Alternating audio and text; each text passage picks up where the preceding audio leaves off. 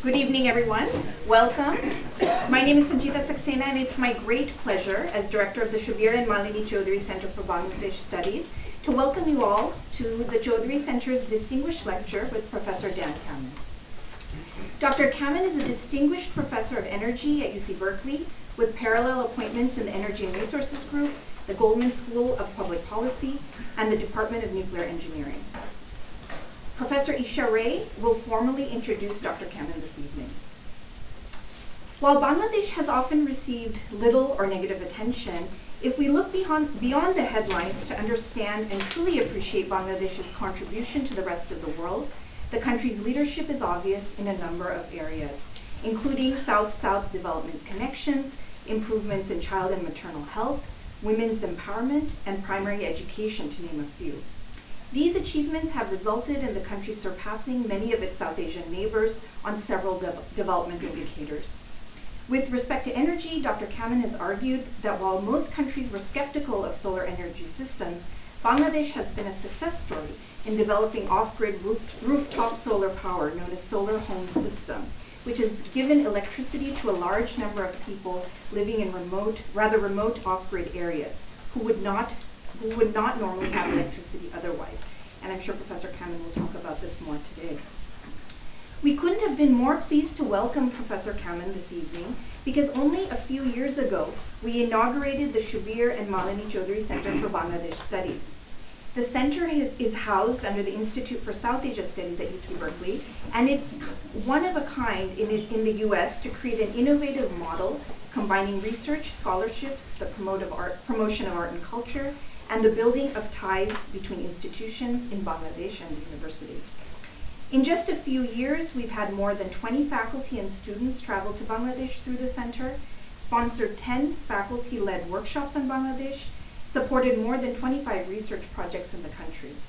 Over the last 4 years, we have supported 8 Chowdhury Center Fellows, working on a wide range of topics ranging from climate change, infectious disease, social enterprises, the 1971 war, and improved child development in rural Bangladesh. Just this semester, the Chowdhury Center, in an attempt to understand one of the worst humanitarian crises of our time, has launched a Rohingya crisis working group in which students, researchers, and practitioners will be invited to develop ideas and collaborations to further our collective work related to this crisis. All of this demonstrates our deep commitment to Bangladesh, to showcasing research, to spearheading collaborations, and to training the next generation of scholars in the study of the country's history, economy, society, and culture. So please join me now in welcoming Professor Hilary. She's a professor in the Energy and Resources Group and an executive board member of the Chowdhury Center, and she will introduce Professor Dan. So good afternoon, everyone. It is really a rare privilege for me to be able to stand before you and introduce my colleague and my friend, Professor Dan Kammen, who will be giving today's distinguished lecture. So I've worked with Dan for about 16 years, and on the 3rd or 4th week of my meeting him, an incident took place that made me see, in a sense, who he was. Not what the CV tells you only, you know, the work that Sanjita has talked about, which I'll tell you a little more in a few minutes, but the way in which Dan works. I met him, it was a faculty meeting. I said, "Oh, hi, Dan." And he kind of closed his eyes like this a little bit. So I said, "What's up?" He tells me, "I'm tired, I'm jet lagged." So I said, "Where you been?" This is 2002. The Johannesburg Earth Summit had just taken place. 2002 was the year I came to work at it. So I said, "Oh, you went to Johannesburg. How long were you there?" He says, 16 hours. I felt like, wait, that's actually shorter than it takes to fly. Right? But that's Dan. He's everywhere at once, which is what allows him to be, seriously now, the prolific, wide-ranging scholar, reformer, and scholar activist that he really is in the renewable energy and sustainable development world. So he and his students have worked on solar systems, wind systems, hybrid solar and wind systems at every scale, from the small rooftop systems that Sanjita talked about to large renewable integration into like the Western American grid. So at every scale, from a rooftop all the way to the Western electricity system, Dan and his students and his group have done really path-breaking work, which has made Professor Kammen one of the most, I think, arguably one of the absolutely most influential energy and development scholars of the current era. Dan has also had outside university career pathways. He was the first science envoy to the State Department in a different administration, when perhaps science envoys may have been more respected than they are today. He resigned his position as science envoy in the current administration, in part, I'm sure, because of frustrations with the science, or lack thereof, but very much so in frustration with the very muted effect, a muted response that this administration had to the neo-Nazis in Charlottesville. So it was a very bold move, and it, I think, speaks to how important the human side of Dan's work is to himself and his students. And this is, I think, a very important distinguishing feature that is kind of a role model for our university. So I am very happy to be here speaking, introducing Dan on this very important topic. This is Dan's, I think, you haven't worked in Bangladesh before. Is this your first Bangladesh project? Second Bangladesh, the second Bangladesh project. And he will be speaking not only about Bangladesh's transition to clean energy, but in particular will be discussing the importance of energy systems in the devastating situation in which thousands of Rohingya find themselves. And I will leave you with a small thing to read once you've finished with Dan's lecture. In 1997, Michael Dove and Dan Kammen wrote a short paper on the virtues of what they called mundane science. And it was actually the first work of Dan's that I ever read. And it talked about the importance not just of major energy transitions, of major technology and technological innovations, which is of course where Dan has been such a pioneering scholar, but the importance of doing this science for extremely ordinary everyday people. And doing the kind of science which matters for ordinary everyday lives, on small-scale home systems, on improved cook stoves, on safe water where there is no potable safe water, and argued that the university should be taking these kinds of everyday or mundane sciences much more seriously than perhaps we do in our current technological optimism phase. So I think the work that he's been doing in Bangladesh, and he's going to speak to us today about, are very much in the spirit of that mundane science for the most distressed people in this world. And how can we, as a university and a human community, alleviate their stress by providing or bringing clean water, clean energy, and other essentials to a situation where it's so important not to give up hope. So it's my privilege to welcome Dan to the podium. And Dan, thank you for speaking with us, and thank you for being one of the distinguished guest lecturers at the Subir and Malini Chowdhury Center. Thank you so much.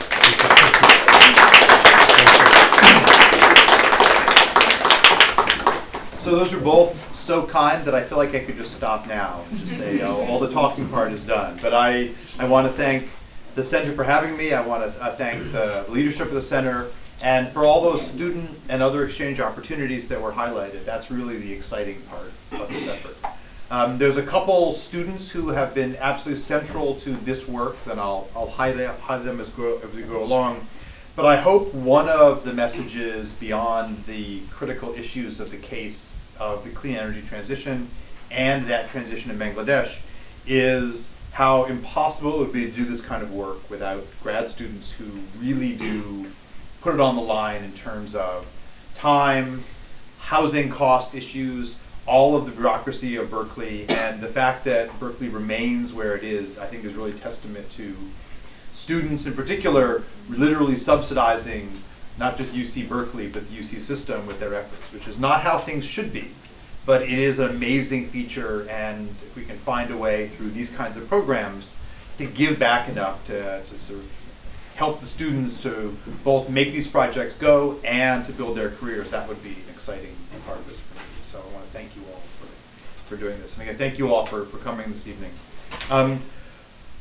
I will do a couple things. The goal of this talk is really to highlight how critical not only the evolution of science, technology, policy, and governance is in meeting our climate needs, but how critical a role Bangladesh plays. And I find this story is one that gets repeated with sort of a searchlight that moves from country to country. There was certainly a point when almost all thought about deforestation management focused on Brazil, and there was kind of a positive narrative for a while. And suddenly we have a change of leadership in Brazil that my Brazilian friends tell me I should look for even worse events than we're seeing in the US.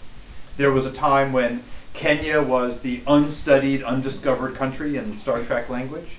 And now almost every international agency has Kenya fatigue, because as soon as Kenya went from low income to middle income, interest and spotlights have moved on. And those spotlights tend to move to the most unruly places where rules of civic engagement are the least well known. And so no surprise right now, the popular in-place to study is Myanmar. And that's largely because you can do whatever that, where I know we're being recorded, whatever the blank you want there, which is exactly how researchers trying to assist communities in progress should not behave.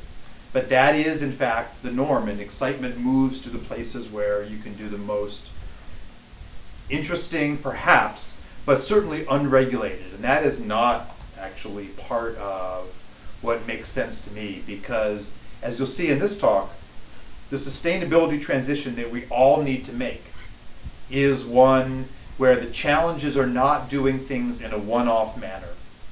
You could, after all, at minimum, if we count 190 countries plus or minus that you quibble with, we would take 190 episodes, and certainly these episodes are more than 1 year to get there. And so finding a way to actually build and learn as we are addressing issues in one area and apply those elsewhere is, I think, one of the real critical stories. And so I'm hoping is that even if field work in Bangladesh is not something that you are doing directly, that there's elements of this that apply directly to this transition, finding ways to support and build careers for students at Berkeley, Bangladeshi researchers and colleagues is really critical part of that overall process. And that's what I'm hoping comes out today.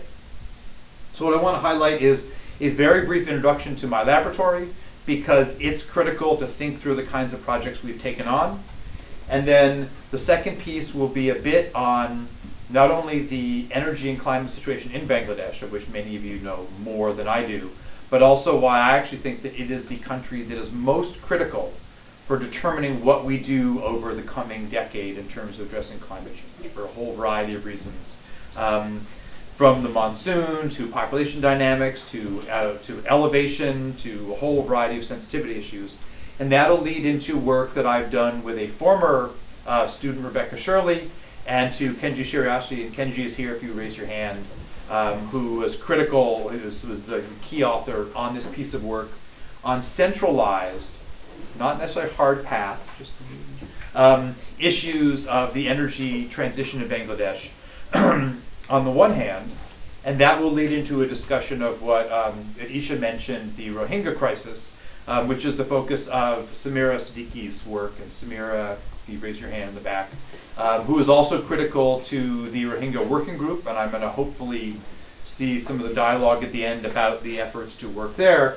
And while most talks don't end with a really simple set of recommendations, you should always be wary when that's the case. In this case, I actually think that the recommendations for action coming out of this talk are remarkably clear and simple. Not necessarily mundane, but truly simple. So I'm hoping that there's a little conversation around some of the actions that we can do to make some of these transitions happen. So let me spend a second just introducing the laboratory.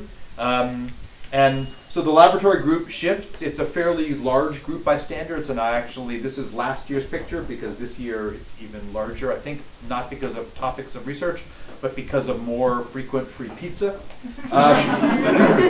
And neither of the students who I mentioned here are actually in this picture, for which I sort of apologize. Rebecca Shirley, who I mentioned, is here. Kenji, are you? Am I missing? No. No. So I didn't think so. But it's an interesting and rather interdisciplinary team, and I would invite anyone who wants to find out more. We meet for lunch every Wednesday in Barrows Hall on the 3rd floor. We do serve pizza. And it's really a working group and a collaboration among students working on a whole range of related topics. I also want to highlight right off that this kind of work would be absolutely impossible, and our value would be zero if there weren't groups in country that not only paved the way in terms of opening conversations and validating and valuing what international groups do, but much more critically, the value of this kind of interaction is one where you can lose at any point in the sense of bad decisions over dirty or socially unjust power or degradation to human communities or ecosystems. Any single moment can be a moment of dramatic failure. And so all that you win by winning is the need to be continually vigilant. And that sounds like a very depressing recipe, but in terms of academic parlance, it's actually great because it means that if you latch on to a critical topic, you have infinite employment. Because the need to stay engaged and to support local groups like this group here, and you can see not only our partner and the op-ed that's been passed around, we co-authored together, but also Subir and a number of colleagues that we've worked with everywhere from the Rohingya issue to the wider issues of the transition of the overall grid. And so any of the materials that you want, I always put up this slide to highlight the laboratory's website. And since we're all at Berkeley, it's sort of transparent, but when I give this talk outside, I highlight the laboratory is called RAEL, Renewable and Appropriate Energy Laboratory. And if you weren't sort of the Berkeley insider community, I would say you need to put in something like Berkeley or my name, because otherwise you'll get the Raelians, and they cloned a human. They said they cloned a human a decade ago. That's what it is. And then the Twitter is truly designed to be one tweet a day about the work in the lab. Not sort of my vacation pictures. I can find those to Instagram. And so if you want to follow anything we do, it's all on there, and I put a note of this talk as well. So just kind of one bit of the timeline of our laboratory. I came to Berkeley just a few years before Isha highlighted that kind of fateful trip to South Africa, for which the then EPA Administrator, Carol Browner, asked me to come for a talk. And it was literally 50 hours before a PhD defense, so that 16 hours on the ground actually became 9 hours on the ground. But I've been here since. A lot of the work that I did in my transition out of traditional physics was through climate modeling work, and it landed me in the IPCC, which is going to be central to the beginning of the talk. And so we got this wonderful picture. This is a poster for contributing to the IPCC, which shared the Nobel Prize with Al Gore. And we've been involved in a whole bunch of science-led efforts to develop new policy tools, an idea called PACE, which simply means Property Assessed Clean Energy, so allow property owners to install clean energy by borrowing money from their municipality, is something that we developed in the laboratory. California is a leader in innovating and deploying energy storage technologies, and the model that I'll describe a little bit later on in the talk has actually been the model that the state has used for that. And we have a whole variety of partners, in addition to the work in Bangladesh with Malaysia, China, Morocco, and Kenya are some of the countries that we've worked with on very long term. And of course, those of you who are on campus as faculty, not as students, I don't want to know about any student parking irregularities.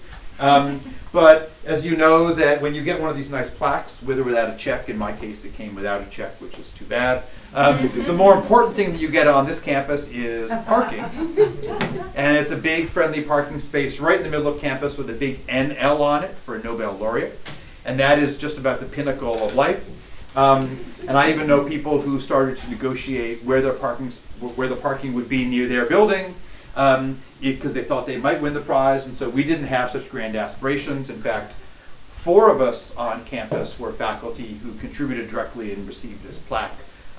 Kirk Smith, myself, Bill Collins, and Inez Fung were the 4 here were involved. And Berkeley spent 9 years trying to figure out how do they recognize this, and we were angling for that parking space, knowing there was no check was coming from the university. And in a very, very Berkeley-esque way, they figured out their solution. So anytime you walk by the Free Speech Movement Cafe, I recommend you stop by, because they did give us the Nobel laureate parking space. However, they gave us bicycle parking.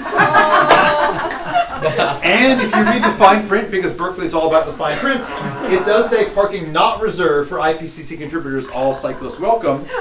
So of the 2 times I've tried to go to use my parking space, it was all chained up with 9,000 bikes. And so didn't even get the value out of it. But you know, it speaks to Berkeley's both chaos and humor, and you can't beat that, right? So there we go. Now you've been introduced to the laboratory, and again, I'm hoping that you talk to some of the students who are here, who are in it as we go along.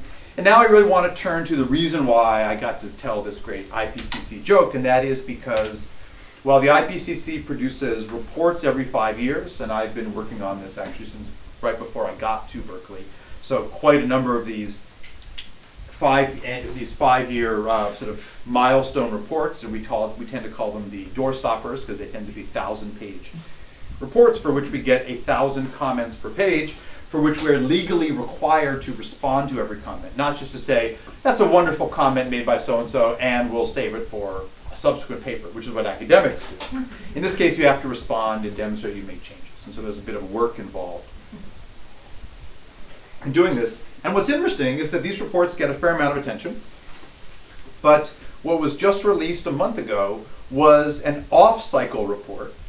It was not one of these 5-year assessments called the first assessment, the second, third, fourth, fifth, you get the idea. This was a report on the impacts of changing, and I'm going to highlight changing in a second, from a global target of 2 degrees of warming, for which we're not on a path to achieve, by the way, to 1.5 degrees.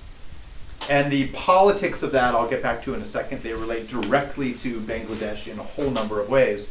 But what's interesting is that finally an IPCC report didn't win the nerdy land of Nobel Prize. It actually got the type of press for which this effort is designed for. And it's interesting, it wasn't one of these milestone reports. It was this 1.5 degree pathway. And that's something that emerged not before, but from the conversation in Paris around the Paris Climate Accords. I'll come back to that in a bit. That will lead into these other topics I mentioned before, but let me first flesh this one out a little bit. So there's many, many aspects of the Bangladesh infrastructure story that are critical to think about, the incredibly important role it plays in manufacturing, particularly of garments, and the impact in terms of a rapidly growing economy. In fact, right now, Bangladesh is the fastest growing economy in Asia, which is something that experts in this room know, but I would argue that if you polled people, even experts on Asia, the majority would get this wrong, and it's a remarkable rate of growth. Last year was twice the rate of growth of China, and so it is an amazing number. And the Bangladesh grid has more than doubled in installed infrastructure in just 7 years. And so the mix is largely dominated by gas. There's a very good gas resource, domestic gas resource available. Fair amount of oil, which is dirtier, and diesel, which is dirtier still. And then very small amounts of hydro, coal, imports, and then a small amount of solar. So it is a clean but fossil fuel based grid, but it's nowhere near clean enough to meet the climate target. And the climate target would be that 2 degrees, no more than 2 degrees global warming, which means we only have, well, I'll say the other way around.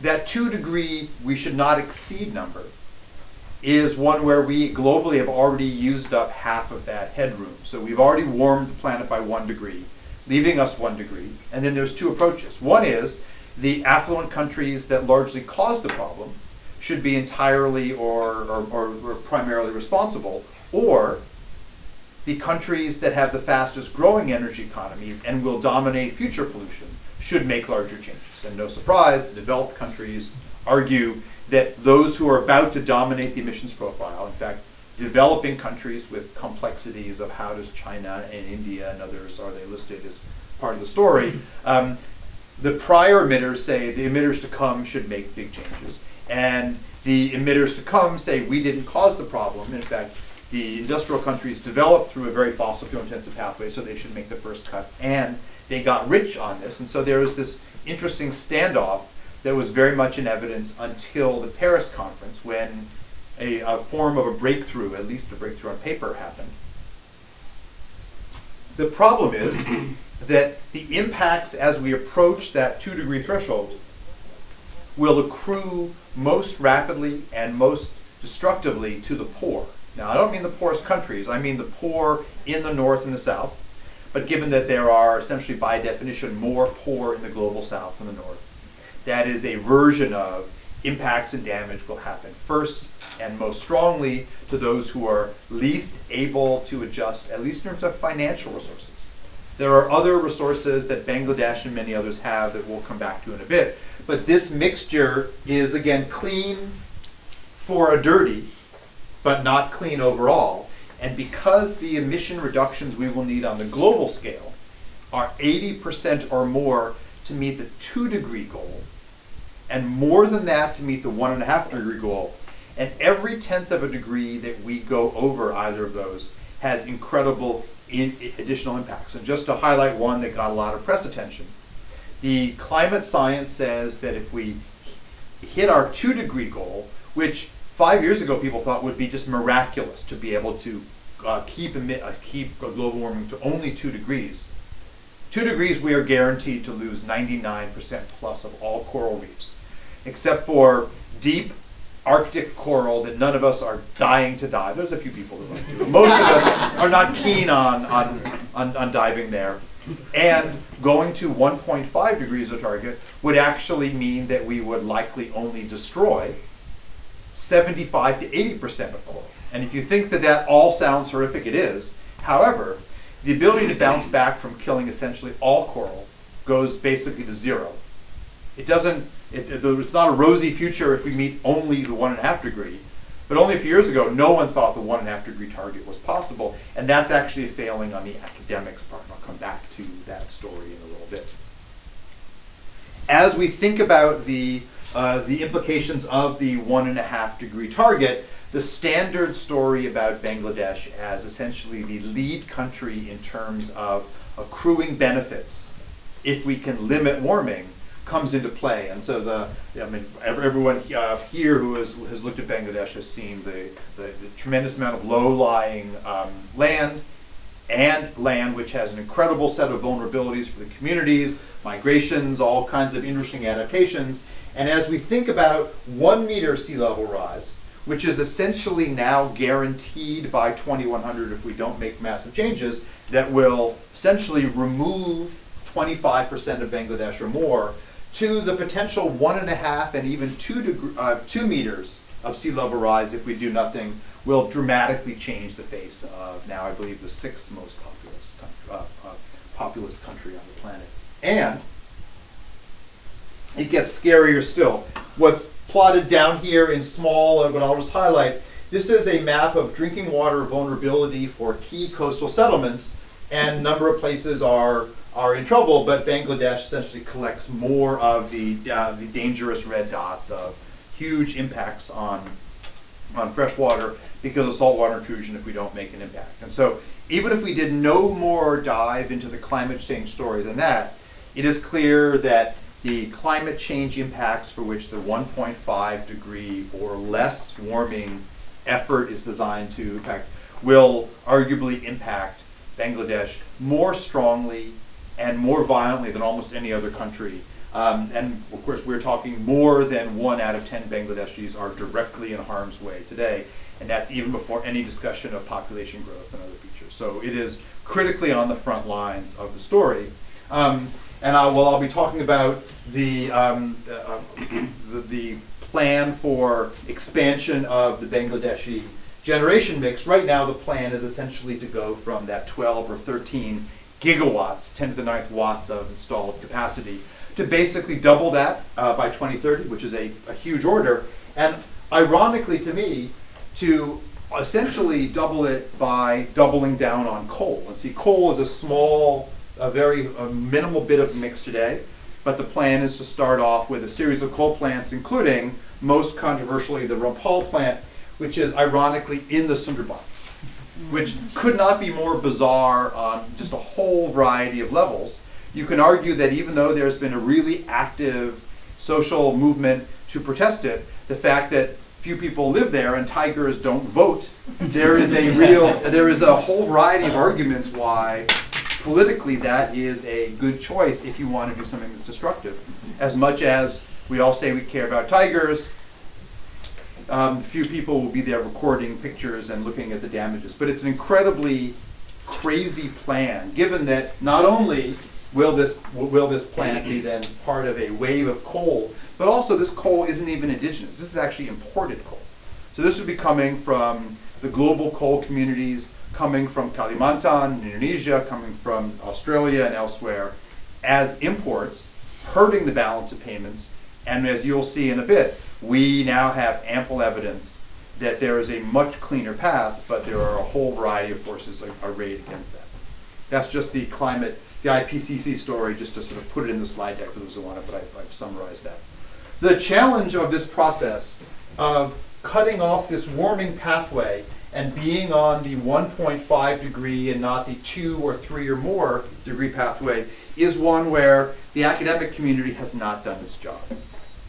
Going into Paris, lots of modeling groups, my own included, had not put this 1.5 degree scenario in their modeling efforts. And the reasons for that are varied, but they basically boil down to the fact that 5 or more years ago, no one was taking seriously the chance that we could even think about 1.5 or 2 degrees. And there are some skeptics who think we still can't.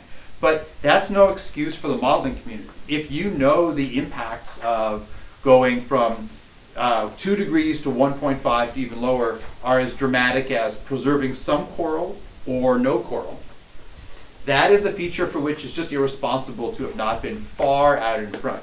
But a level of intellectual cowardliness by all of us contributed to going into the Paris meeting not being prepared to argue for this deeper level of cuts. And as you look at the impacts, there's been beautiful graph after graph that highlight the amount of flooding, and since the largest mangrove swamps in the world are in Bangladesh, the fact that going from 2 degrees to 1.5 degrees dramatically reduces the number of these risks is something that we should have been far more anticipatory about. The other feature that will connect to the second part of the talk is that finally one of these international reports actually read documents written by another agency under the same hat. And that is the IPCC is a UN agency, and the UN has of course also been busy at work generating what I used to call the feel-good metrics, the sustainable development goals, because who wouldn't be against lower poverty and more food availability and this and that? They all sound great until you actually have to spend money on them, when they apparently don't sound as great. But one of the really interesting features that came out in this report is to look at all 17 of the sustainable development goals, including my own personal little backyard, which is sustainable goal number 7, which is clean energy here, and to highlight how much of an impact and how many synergies. So this is a table of levels of confidence in synergies and in trade-offs that exist by meeting or not meeting each of the goals. And in fact, what you find if you really dig into this is that investing in clean energy and resilient infrastructure enables almost everything else. Better food systems, education, gender parity, there's a whole variety of things, and not to say that the world is run by hardware and physical technology, but in terms of the map of positive impacts, if you address those two, you don't solve the others, but you open up the opportunity to get there. And this is actually, I think, the most interesting feature of this IPCC report, for which don't read the whole 900 pages. You can read the 12-page executive summary and dig into exactly these numbers. Now that brings us back to what I highlighted before. The pre-Paris pathway was the red line, the so-called business as usual, or I used to call the Bush as usual when that was insulting, but now we think of Bush as good relative to certain other creatures. And so that was the path we thought we were on. The Paris Accords, a series of voluntary accords that for the first time were not a classic political science negotiation where everyone essentially agreed to do the same thing at the same time, meant that countries arrived at Paris, each proposing their own little wedge of the pink. Some countries said we're going to go all in on energy efficiency. Others develop renewable energy. Others were going to protect mangroves. Others peat forests. Others swamps. Everyone said what they would do so that their national emissions would stay under the 2-degree number, and all added up, they shaved, or they would shave, a degree off. The first meeting where countries have to report how they've done on that target is this December in Poland. And because the weather won't be so nice, everyone will have to stay inside and work, unlike Paris where everyone will sat outside. And that wedge of pink is what countries have committed to do. And then the Paris meeting was so happy that everyone quickly signed a second accord, the so-called Kigali Accords, the yellow, largely around refrigerants, cutting off another ½ degree, still leaving a full additional degree we need to do. But overnight, people had committed to this. And now I hope you can see why the international community was so ill-prepared to have assessments ready of what it would take to go to 1.5 degrees. Because not only were we thinking about 4 and 5 and 6, and so 1.5 sounded crazy and radical, which is supposed to be what academics do, but 2 degrees would bring our emissions numbers very close to 0, which of course means 1.5 would bring them to negative territory. And nobody really knows what negative territory means. It means not only no more emissions or no more net emissions, but it also means we are sucking carbon out of the atmospheric system.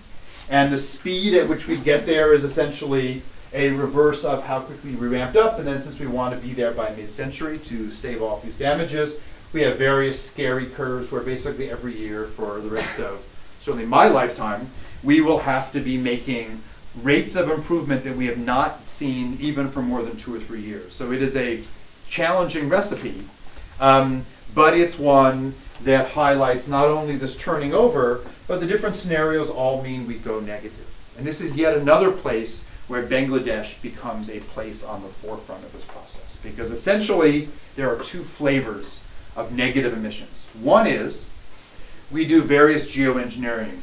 We put mirrors in space, or as one colleague of mine, I guess no longer a colleague, proposed, we wrap we wrap glaciers in aluminum foil to reflect sunlight back. These various extreme measures I'm not a huge fan of, but there are 2 very simple ones. One is we invest in natural systems that already absorb carbon.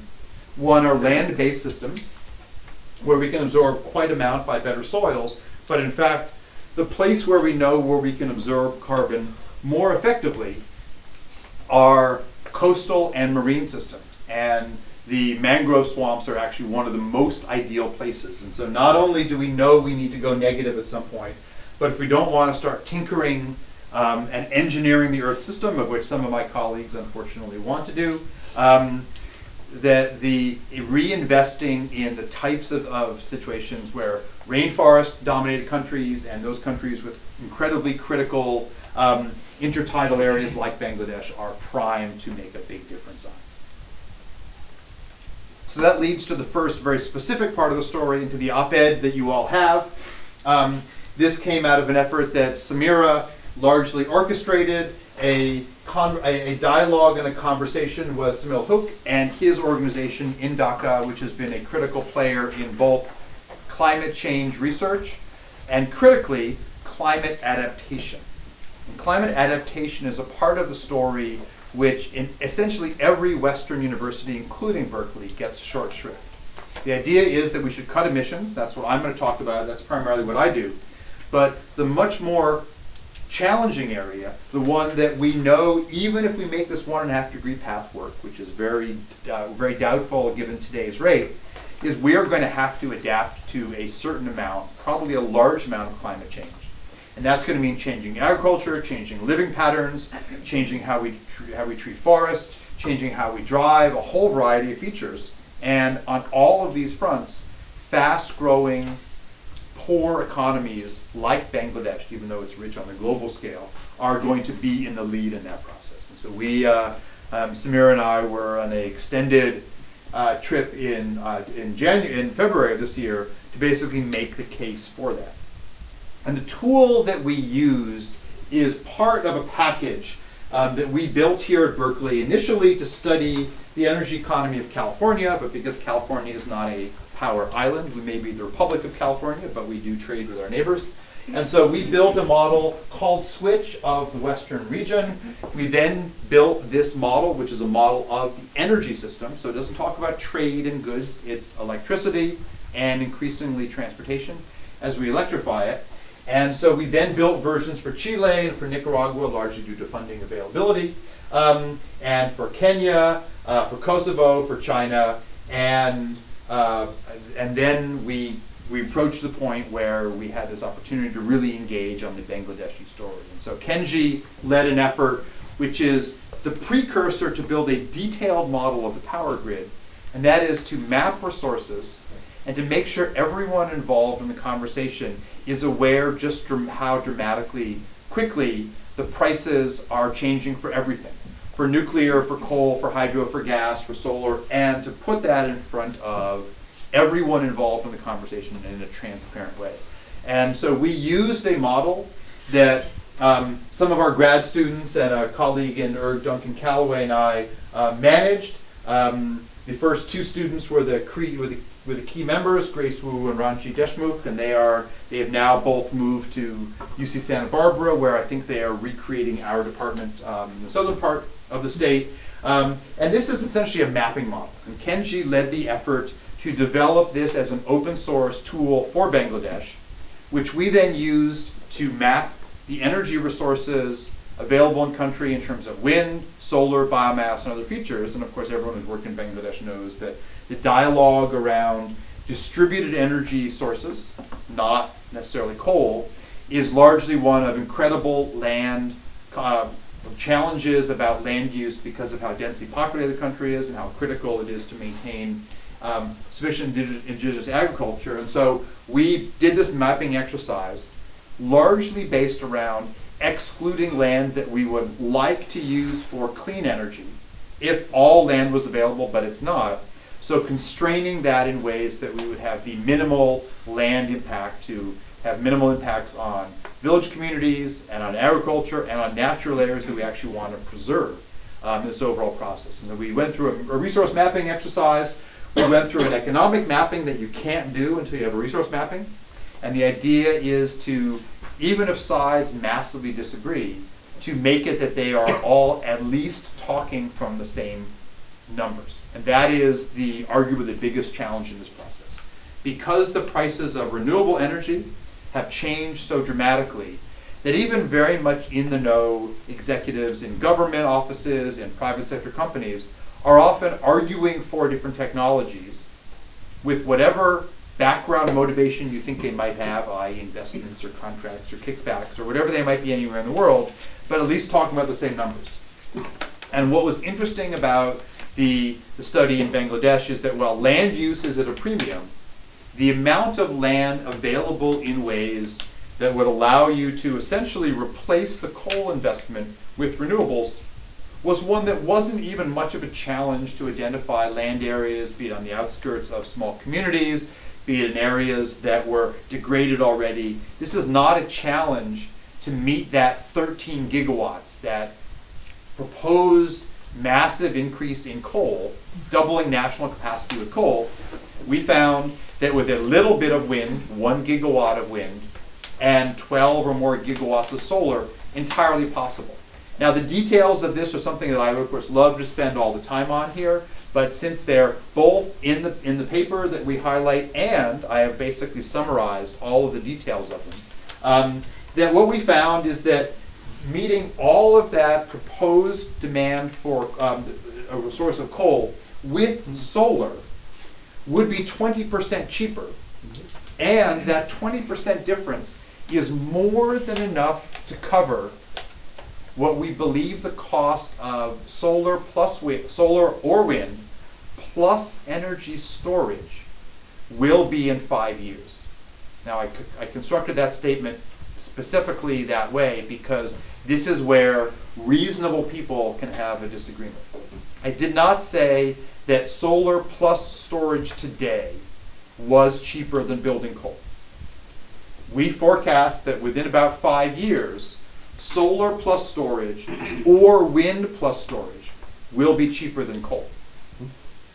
And because it's going to take much more than 5 years to double the size of Bangladeshi installed capacity, and we don't need storage for the first few gigawatts we add, that's an equation that makes this story happen. Now, we wrote this paper almost a year ago and then put it through the peer review process. It's now accepted in a journal called Applied Energy, which is quite a good fit for it. But a few interesting things have happened since we submitted and got it accepted. The first one is this IPCC report I mentioned. And the second one is that the primary funder of large international coal projects used to be the World Bank. You can argue now it's China, and we will come back to that in conversation. But I want to play 20 seconds of the recent high-level dialogue, an interview of Jim Kim, the president of the World Bank, by Christine Lagarde, who actually used to occupy the office down the hall from me at the World Bank until she moved over to the International Monetary Fund. And I'll just play those 20 seconds, assuming I got the volume right, which I think I did. Great. So on the Balkans, yes, we have made a very firm decision not to go forward with a coal power plant because we're required by our bylaws to go with the lowest cost option.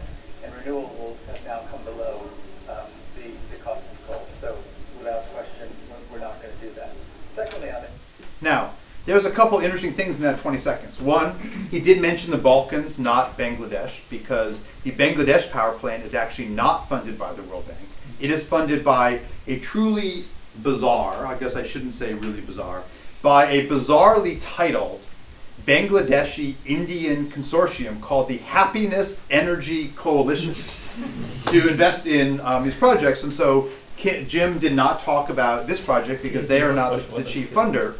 But he highlighted that the World Bank, that some of us might naively think has other criteria than just least cost. You can argue that a group based on, I mean, when you walk into the World Bank's office, I assume you've all done that at least once, or you should, because the cafeteria downstairs is both really good and really subsidized. But there's a big sign on the wall, which I walked in for every day for a year when I worked there, and I could never understand the big sign. Some of you know it, and it says, our dream is a world free of poverty. I would have thought the World Bank, the UN agency, it wouldn't be their dream. It would be their mission or their action or some effing real thing as opposed to their dream, right? I mean, it's a little bizarre. That's their job. And you heard, unfortunately, Jim Kim just back up that weak-minded perspective by saying not, we have chosen no longer to invest in coal because we have decided that the social benefits of job creation in other sectors or the inequities where coal projects, when done in developing countries, primarily fund industry, not poor people. There's a whole variety of legitimate arguments. Or he could have said, no, we choose to invest in coal even though it's not the cheapest because we feel it can be done more quickly, which is false, or with more controllable cost, which is false, or some other argument. He could have made an argument for coal. He didn't. He said a classic banker argument, which is last time I checked, even though it's called the World Bank. We all know that the bank is a fund and the fund is a bank, right? That's lesson number 1 in Geography 10, right? And so he made this bizarrely simplistic argument around cost, whereas last time I checked, that's actually not the World Bank's charter. But given that it is, what he is saying is that even the World Bank is going to move to this new perspective. And of course, I haven't bored you anything with discussions of externalities and what the pollution damages might be globally or locally or any of all that little minor stuff, right? Just the basic argument. We find it's cheaper even when you include storage, which we don't need right away. And this mixture of mainly solar and wind is a good match to the relatively poor wind resources available onshore in Bangladesh. It doesn't actually get into where the frontier of wind power globally actually is, which is offshore, and in fact, Bay of Bengal is not so bad for that. So there's a bunch of interesting features, and distributed urban solar could meet almost 20% of overall demand. And every time you go from large centralized power plants, be they coal or solar, and start distributing the energy more locally, you get a more resilient, robust, and locally adaptable system. So there's a whole bunch of interesting features that are tied into this work. So this already tells you a story. And for those who want to say, well, big international projects, they generally tend to gobble up the best land because they want the projects to work the best. So let's say you even thought that, and maybe there is going to be a conflict with food, even though there doesn't need to be, because often private sector won't do things in the best way. The current big trend in solar is transparent solar. And so we're talking about buildings, we are talking about rural setups that use everything from non-flexible to flexible versions of solar at very low cost that do not even impact agricultural or other areas if you want to interleave solar arrays with crop fields, which we're already seeing in Brazil until the new president decides that they have to go. But there is a whole range of technological options that even make the potential small amount of conflict over land a non-issue. So we have a story that wins over and over again economically, but as we all know, that's not the whole story. And if you really want to come full circle on the degree to which Bangladesh is, in fact, the ground zero country for demonstrating that we can develop in a way that will allow us to meet not only the large-scale energy needs, but the distributed ones, it is the story of Subir receiving flowers at lectures. This was at North-South University for the kind of work that she is now doing on how do we think about the rights of stateless people, and the Rohingya could not be more stateless for the whole variety of reasons, and both to try to meet their energy needs, but do so in a way that would allow Myanmar and Bangladesh to come to some face savings on all sides agreements. And in fact, just last week, Samira led a laboratory lunch meeting. I think it was the most attended lab lunch we've had all year, because if no other reason, this is truly a topic where we're not just talking about substituting dirty energy for clean energy. We're talking about a whole number of social amplification features that change the dialogue around what renewable energy can provide. And so kind of the iconic pictures of refugees fleeing an area where the Myanmar army behind them is burning their communities in Rakhine State and moving overnight to create massive refugee populations and creating what are absolutely phenomenally fast and problematic cities in a million people overnight as encampments turned into cities. This gives the third point where the Bangladesh story, and I'll say now the Bangladesh-Myanmar story, is really one of the climate story we expect to see coming. Because climate refugees, which are already an issue, are going to grow dramatically.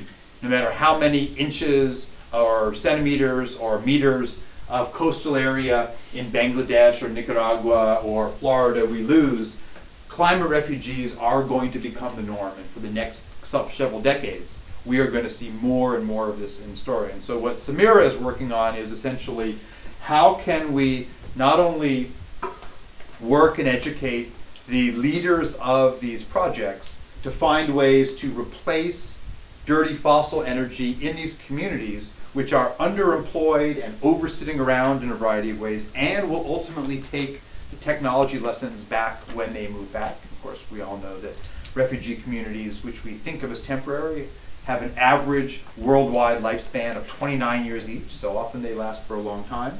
But this is the type of challenge we are going to face to an increasing degree. And the more you can build in energy resilience partnerships around quick to install distributed options, that does not describe any fossil fuel technology we have today, but it does describe small modular solar, wind, biomass in camps like this, running energy off of human and animal waste to make energy are all variety of part and parcel of this kind of mix of opportunities, and to think about the opportunity to bring down what is A, human suffering, B, environmental damage in areas for the most affected populations. And those of you who were at the Rohingya session just a few weeks ago saw Samira talk through a bit of this as well. Now, yesterday's news was there is a deal that has been brokered. It's kind of an odd deal because it is between the two governments, which sounds good, except for that the UN, which actually basically manages in a very piecemeal and patchwork way the camps, has actually been left out of this conversation, which makes very little sense. But this is the time to find how much can these communities, if they do fully go back or in part, can take back with them the lessons about how clean energy systems will allow them to think very differently about their futures, to really change this from this, this poverty encampment to one that is building the lessons for the energy systems that we absolutely know we are going to need to have to move to. And that leads me to the end, which is a remarkably simple set of recommendations. You don't normally get ones that kind of fall out this easily. I'm going to skip the California bit. I don't know why I put that in there. And that is the following. We already know there is extreme vulnerability. I've tried to make that case throughout, making what we do and what Bangladesh does a critical part of the story, and that the Rohingya camps and the poverty and the lack of coordination around the infrastructure for these communities is critical. But we already have on the table a series of investors that had planned to plunk down billions of dollars to build these 13 gigawatts of coal energy, which presumably they will need to move away from if the pressure remains on. However, the real challenge at this moment is to say, you investors, your happiness coalition of Bangladeshi and Indian investors, or the World Bank, whoever it may be, the challenge is not to say, well, we were going to do coal here, but now we walk away.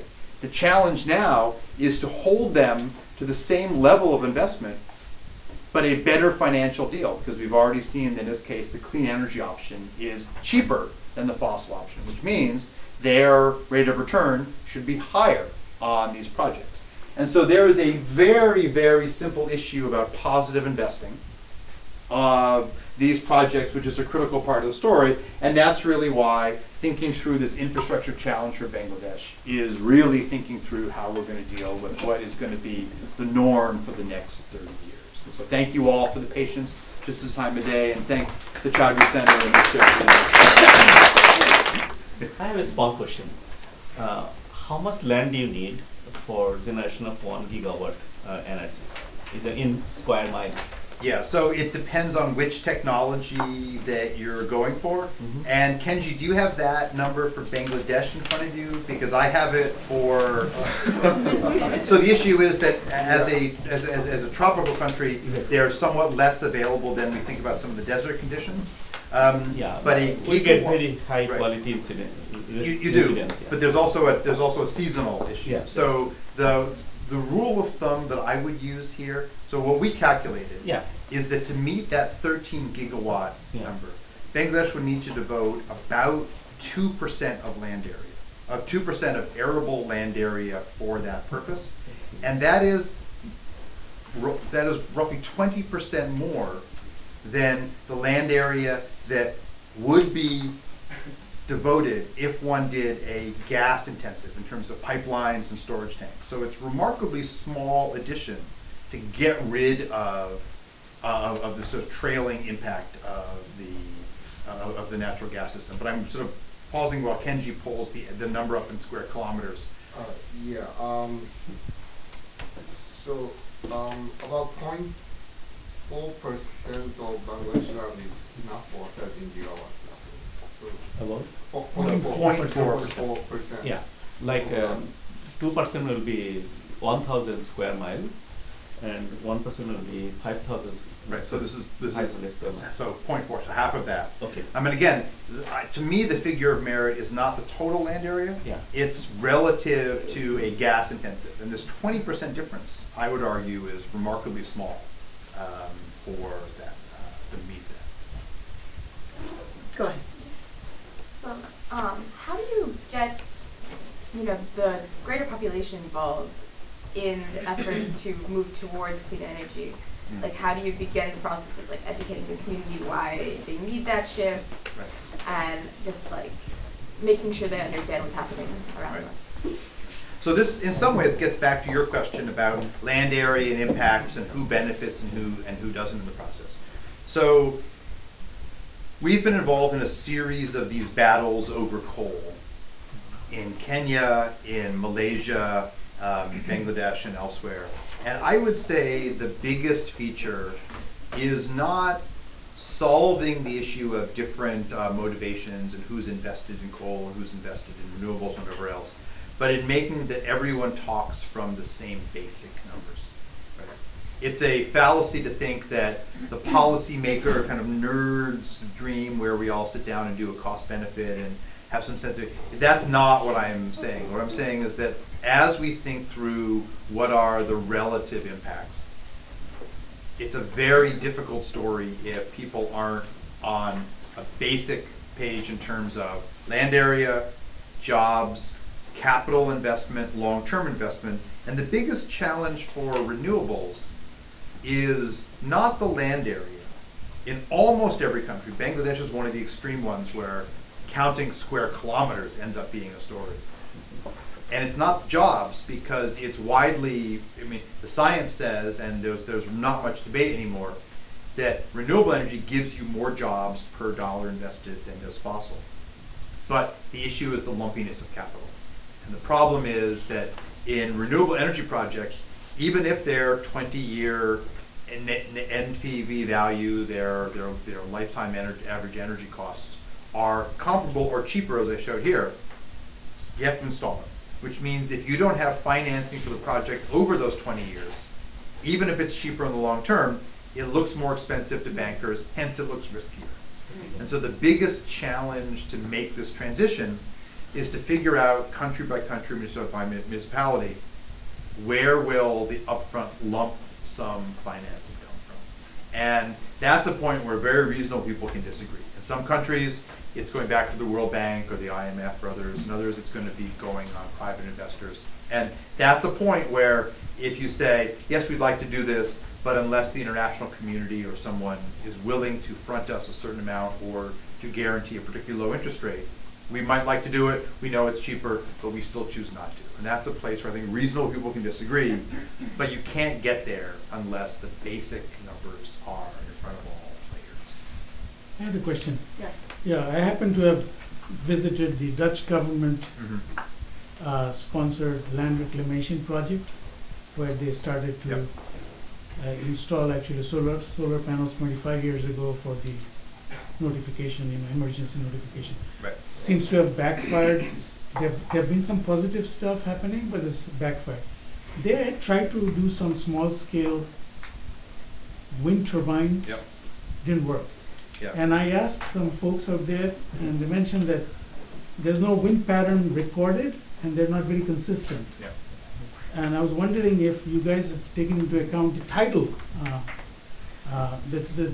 because Bangladesh and, India, and part of India, a lot of countries are now exploring the tidal. Yep. So let me start with the wind and then go to the tidal. So you're absolutely right. The solar resource, as you highlighted before, is pretty good nationwide, and so it's a pretty easy one. The wind resource that meets all of the criteria of not impacting agriculture, not affecting productive lands, is very limited. A gigawatt of wind, however, 20 years ago was a big investment in terms of land, in terms of turbines. It's now become actually quite small. We observe projects around the world, such as Altamont Pass right here, where 100 turbines get removed, replaced by one, and you get more output out of the one than the 100 you took out. So there is a remarkable feature. But the wind resource that would make sense to start with is very small and very localized.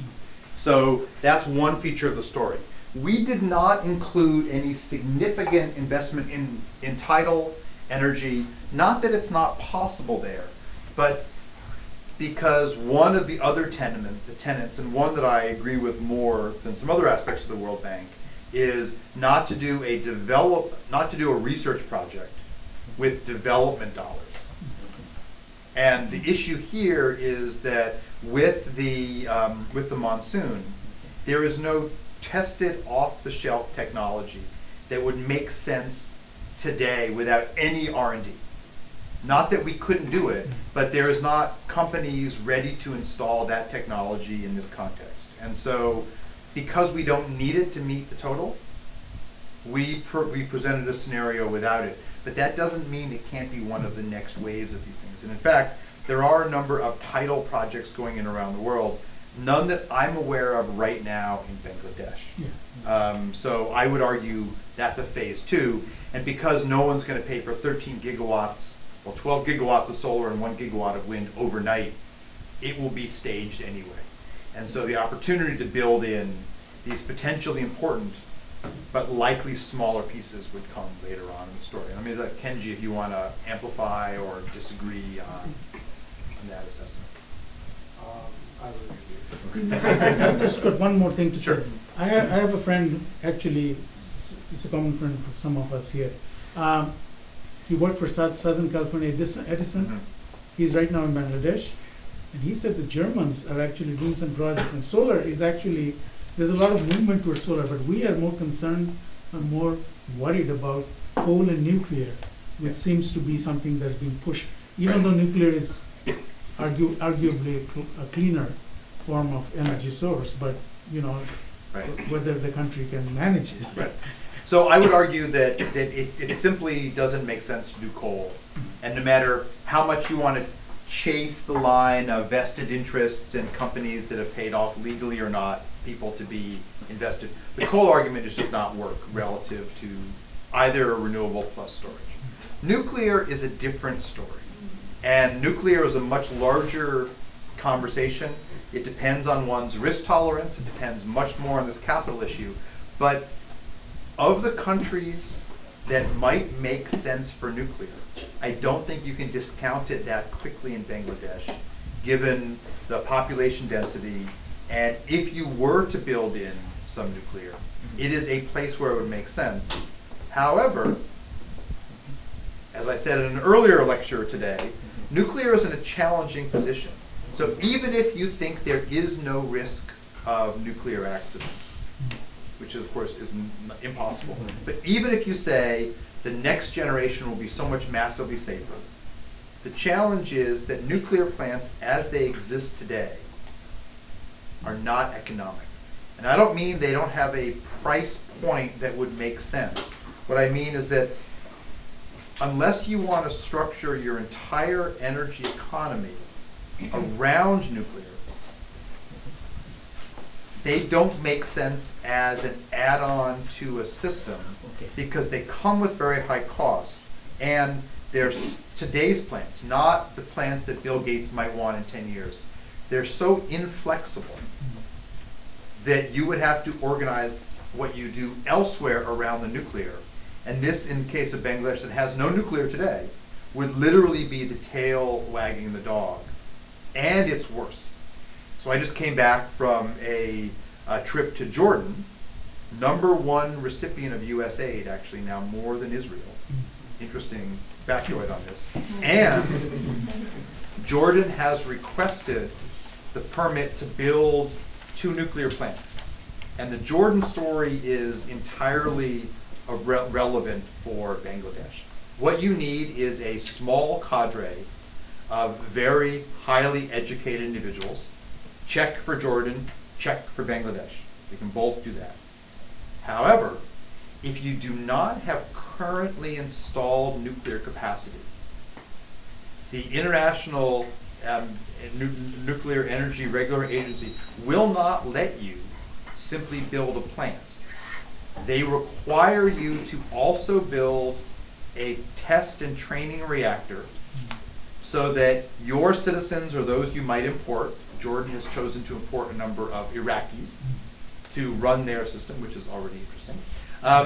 You have to have a research reactor before you can qualify to build a commercial reactor, because there must be in-country expertise and training facilities around accidents.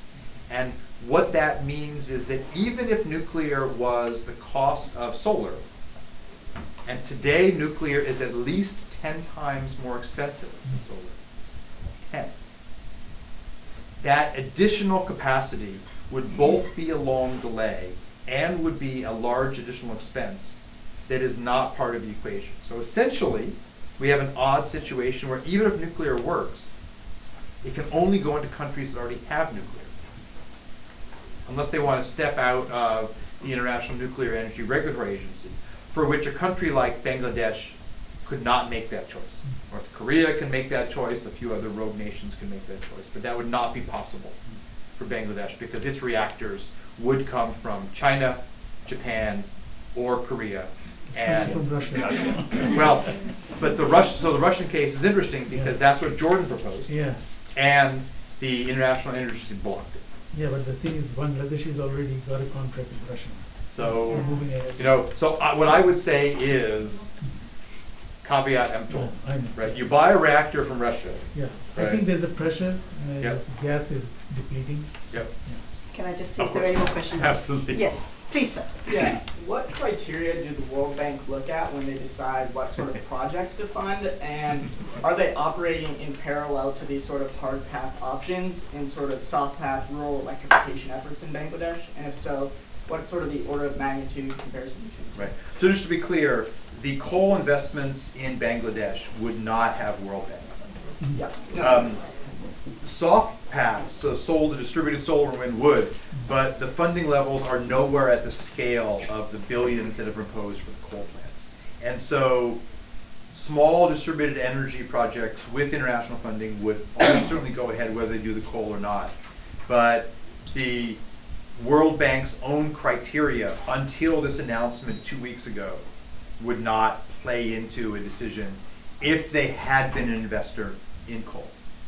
Their coal investment, again, comes from this private sector with some government money as well, but this Indian-Bangladeshi piece. And so these are essentially conversations that are not interacting. So I know it's a very unsatisfying answer, but that's the dynamics of these projects today in Bangladesh. Excuse me. Yeah. Could I just ask if there are any other questions from the back? Please. Okay. First, solar system always wins. There's no doubt. Only On problem. price, Yeah. not on political backing, just to be clear, Yeah, right? that I understand. Okay. So from scientist community and Right. the people with reason, they will do that.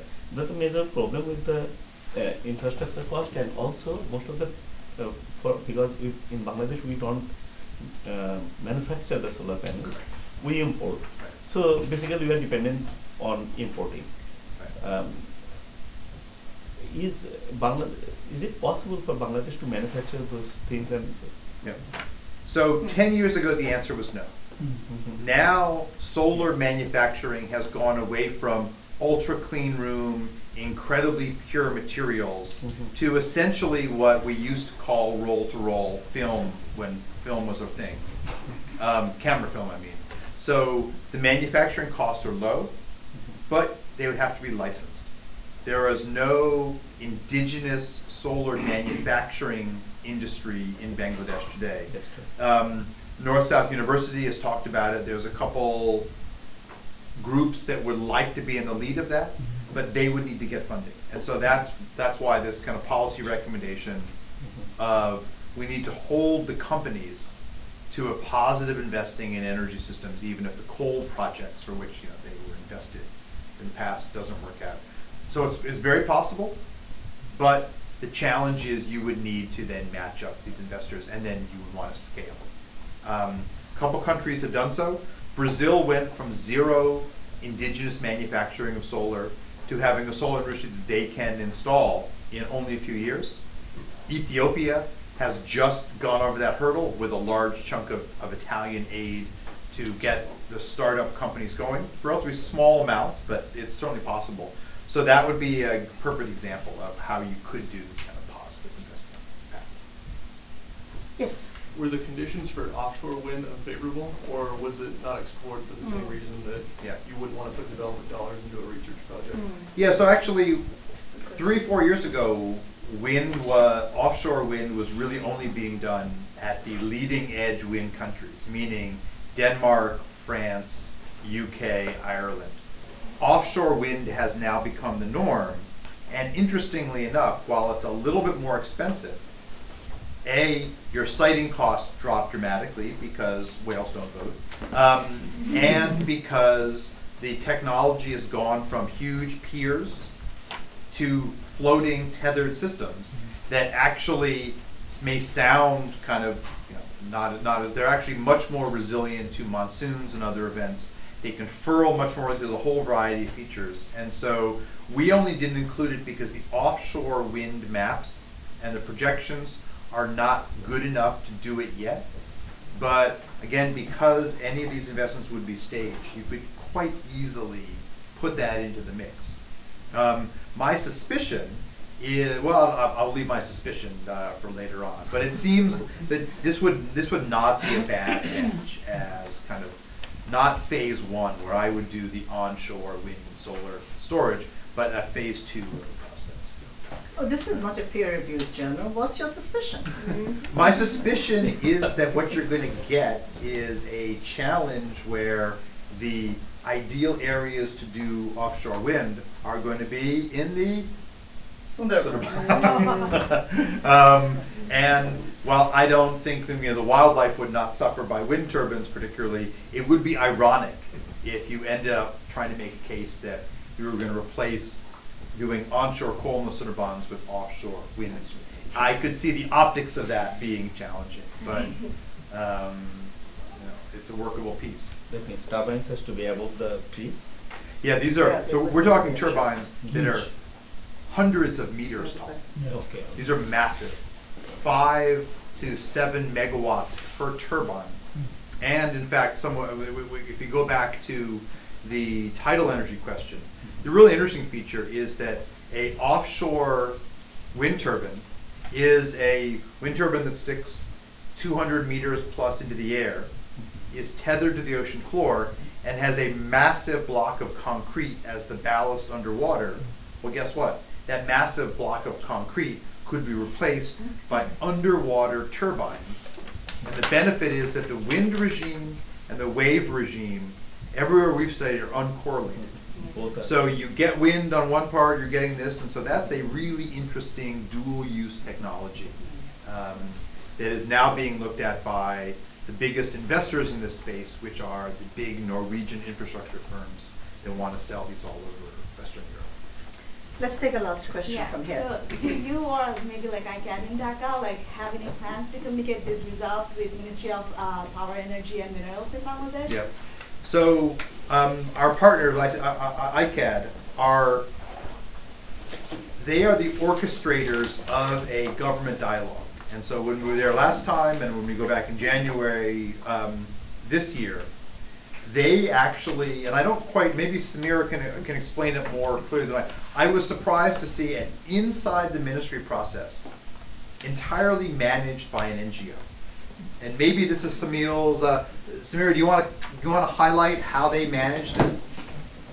Yeah, I mean, I would say that's the way the key players usually work in Bangladesh. It's super interconnected. I mean, gosh, yeah, we're from there. So ICAD is kind of the main research partner that I've worked with. They're kind of the main players in climate change and development there. And they do both research and advocacy work with policymakers. So at least when Dan was there, they set up all these meetings at the press club and with the Minister of Energy to kind of get the word out about this report that he wrote with NG. So they kind of try to strike a fine, non-partisan balance between the research and the advocacy.